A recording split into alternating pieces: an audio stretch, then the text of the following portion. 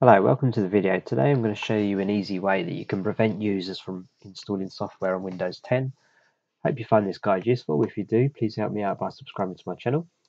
Okay, so if you just left click on the start menu, type in GP Edit.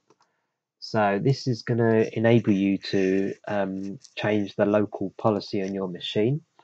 So if we double click on Computer Configuration,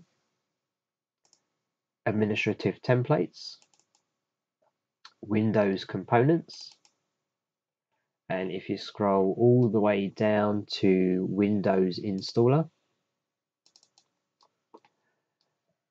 now we need to find the setting turn off Windows Installer.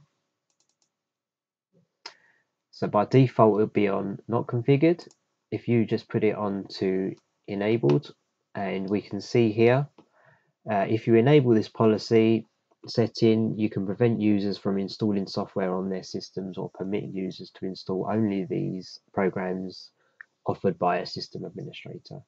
So just make sure that is enabled, and you might want to select always, or possibly you've got managed applications, but I would put it on always.